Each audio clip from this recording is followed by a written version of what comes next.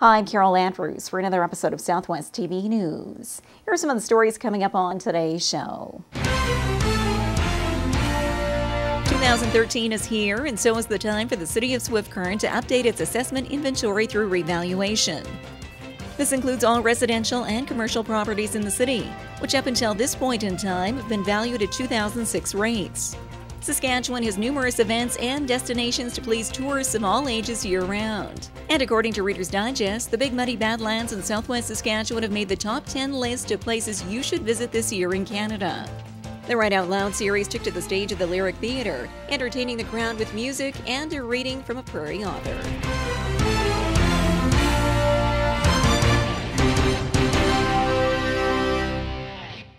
Thanks for joining us here today. 2013 is a big year across the province for revaluating properties. And in the coming days, Swift Current residents will find out how this impacts their overall taxes. 2013 is here, and so is the time for the City of Swift Current to update its assessment inventory through Revaluation. This includes all residential and commercial properties in the city, which up until this point in time have been valued at 2006 rates. According to the city assessor, this is a province-wide initiative, following the guidelines of the Saskatchewan Assessment Management Agency. In the coming weeks, local residents will receive their assessments in the mail, and whether or not their property taxes will increase will vary on a case-by-case basis.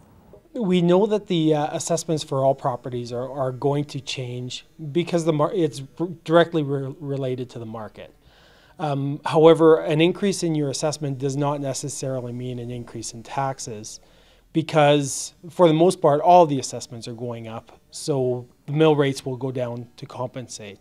Keller encourages local residents to attend a series of open houses in the coming days to learn more about the assessment process and inquire about their specific property. They can come in and kind of kick tires at the open house.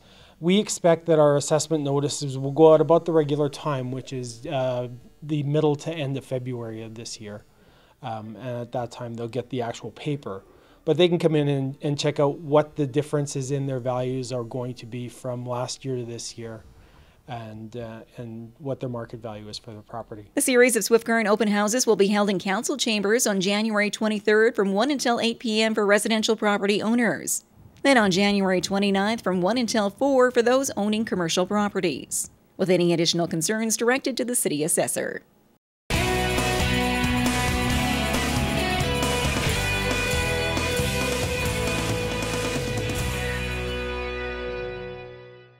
Being able to tell your story has become a critical issue for most businesses, but there are many choices to consider. The bottom line is you need to be able to connect with your customers, and nothing works better than video. Why do I say that? Take a look at this.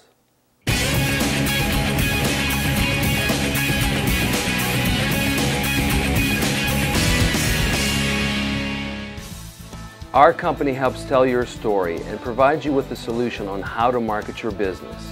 Because making a great video is only half the equation. You have to know how to use it. We have done a major.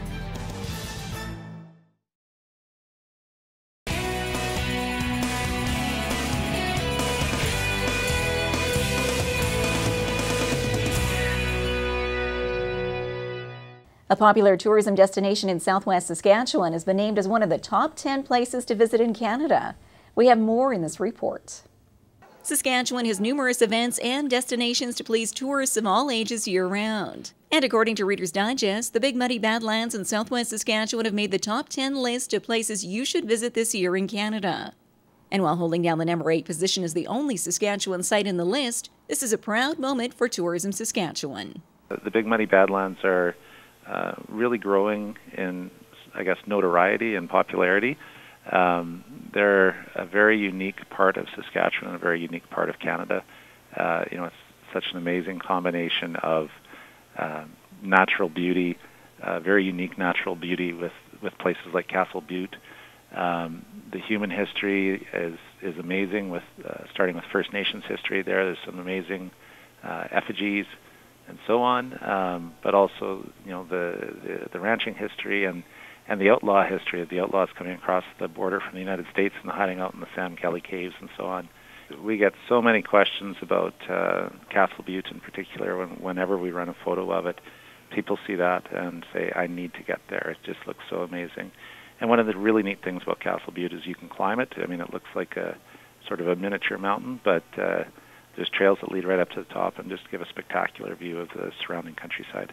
Potts goes on to add that along with the Big Muddy Badlands, a long list of other attractions are awaiting tourists during their visit to Saskatchewan. This year, there's a lot of major events happening. Starting with the Junos in April, Memorial Cup and the University Cup in Saskatoon after that, and then culminating with the Grey Cup in the fall. But every community, every part of the province has lots going on, and we're going to make sure that we promote all of it. And people see all the great things there are to do in Saskatchewan. Tourism contributes to over $2 billion annually to the Saskatchewan economy, while employing over 55,000 individuals. The complete list of the top 10 places you must visit this year in Canada is available in the latest copy of Reader's Digest.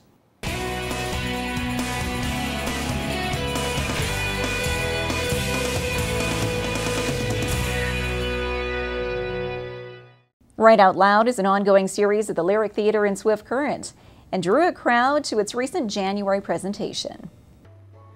The Lyric Theatre recently hosted another segment of Right Out Loud, which proved to be an entertaining night for all in attendance. The night featured a musical performance by the Midnight Roses, who have just finished recording their first album. Michelle Pajwar, the lead singer for the Midnight Roses, is not new to the Lyric Theatre and explains why it is special to her. It's always a privilege to play here. The sound's always great, the people are always great, and it's just always fun and exciting. The Lyric is actually why I'm still in Saskatchewan. I met Eliza first here, and ever since, my life was just kind of opened up to all these amazing musicians and people through the Lyric, and that's kind of kept me here.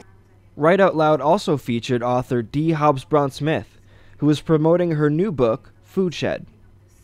Food Shed is a rich encyclopedia of facts and original recipes, but also touches on the challenges and joys faced by small-scale producers in Alberta. This is Hobsbrawn Smith's 5th book, but she mentions that it wasn't created without its own unique challenges. Some of the challenges were simply the geographic size of the country. I received a couple grants from the Alberta Foundation for the Arts, which offset some of my travel expenses during the research. And I was fortunate that I knew a lot of the farmers already through my work as a chef and an educator and a writer and as this, tour conductor. So getting there was half the trip. It was great. I went out on all kinds of trips over various lengths of time. Food Shed profiles 76 different families in Alberta who all have a part in agriculture. Hobsbrawn Smith focused on families who are selling to a local market and that raise food sustainably, which was a large part of the message she was trying to get across to the audience. One of the most important things about eating locally is about the community that's involved in food production, and the fact that as consumers, a lot of us, most of us in fact, live no longer rurally, live in an urban environment. We don't know our farmers. We don't have that sense of community anymore, and many of us do not know how our food is raised, or under what conditions, or if it has chemical inputs, or if the animals are being raised humanely. Right Out Loud is one of the many ongoing events at the Lyric Theatre. For more information on upcoming events, check out their website. For Southwest TV News, I'm Scott Armstrong.